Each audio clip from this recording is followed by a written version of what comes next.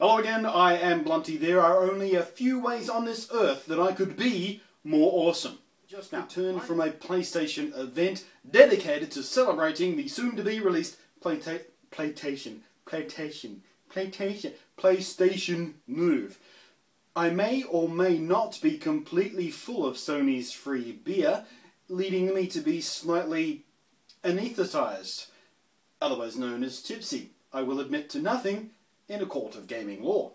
However, I have returned with these two nondescript white packages, and in these two nondescript white packages is in fact a PlayStation Move and a bunch of software. And although I've never done this before and I don't usually do this, I'm going to do an unboxing just because I have it a week before release, and I'm very likely to be one of the first people in the world to do an unboxing. And like I said, I've never done it before, so I guess I have to do a proper unboxing at least once. So join me, won't you, as I unfurl the mysteries of these packages. We'll do the envelope. No, we won't do the envelope first. The envelope's boring, so let's have a look here. I'll open up this nondescript white box. We have shiny purpley thing. Okay. If you look closely, there's a PlayStation logo embossed on that, which is not very interesting at all. So here we have the packaging for the PlayStation Move. It is lovely and shiny. Look at it. I could stare at it for... No, I couldn't stare at it forever. Let's open it up, shall we? How do we get into this? Yeah, well, there we go. Ah, check this out. Woo! So, there we have packaging for the PlayStation Move. Very cool. So what we've got here, we'll lay this on the table. We'll do the boring things first, as always. We have...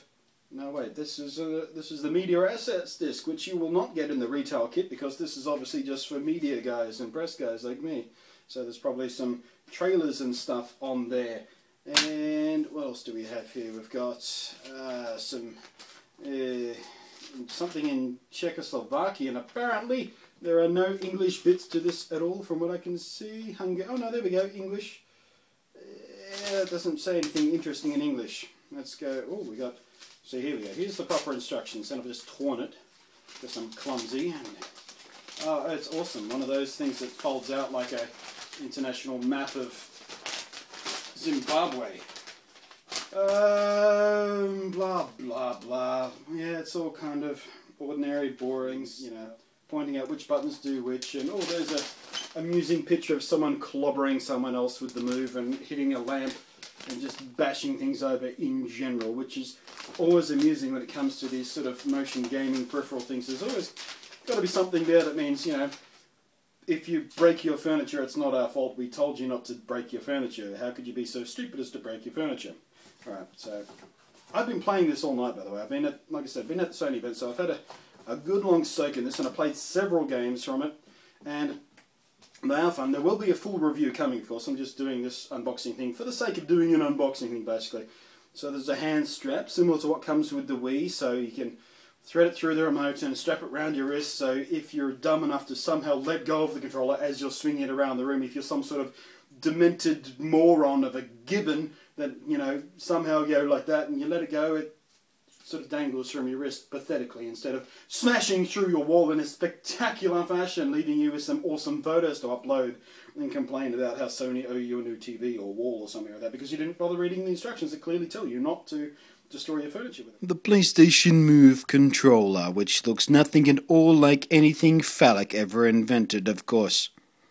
This is all squishy, by the way, which tends to surprise some people. They tend to think it's like a ping pong ball because it looks exactly like a ping pong ball. It's exactly the same size as a ping pong ball, but it's all squishy. So if you do happen to let go of it and it hits someone in the temple, you won't instantly kill them. Cool.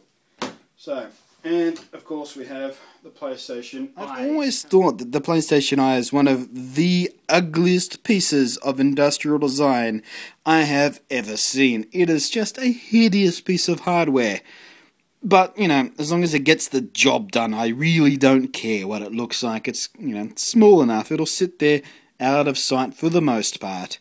But god damn it, it is ugly! A base there with a flat side on it so you can sort of hook it around. If you turn that all the way around, you can hook that over your flat screen TV so it sits on the top like that. And the cord sort of balances it. So that's why that base has a flat side, people, in case you're wondering. And well, that's about it. That's all I got. I didn't get the other navigation controller or anything. I just got the camera and this and a disc full of stuff and the hand strap, and well, that's all I really need to get me going. Now, I was playing at the event and they've got the gun attachment which clips in. It's awesome. It looks like a 1950s sort of ray gun style thing. It feels really good in your hand and everything, but I'll probably put that through the review paces separately when I actually have to buy my own, apparently, because they didn't give me one, even though it's awesome. Now, what we have here is a whole bunch of discs. There we go. Some paper here telling me exactly what I got. Hopefully there's nothing in this piece of paper that says I'm not allowed to talk about this for a week, because I'm not going to read it before I publish this, because I'm just reckless like that. So we have Kung Fu Rider, which is wacky game. It's basically you're in an office chair hurtling down a street and you have to dodge obstacles and other people who try and clobber your face in with sticks. It's really bizarre but really kind of fun. Start the Party, which predictably enough is a whole bunch of party games, and they're surprisingly fun. I expected to be making fun of those when I played them at the event. Stupid little party games, yeah, what? But they're actually really fun, and these really show off how well the PlayStation Move tracks your actual movement, because you get augmented reality thing, like sticks a paintbrush or a paddle on there, and it follows your every move precisely, which is a really nice way to show off how much more accurate this is than, say, the Wii, for instance, which I talked about in a previous video. But we'll get to that in the review, I imagine.